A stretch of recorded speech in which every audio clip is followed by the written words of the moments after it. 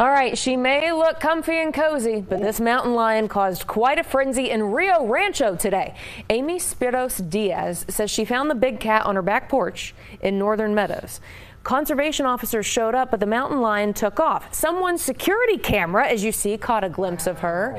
And plenty of you actually shared your stories with me about how she showed up at multiple homes and was pawing on the glass door. Eventually, officers got her with a tranquilizer dart, and they're going to be relocating her.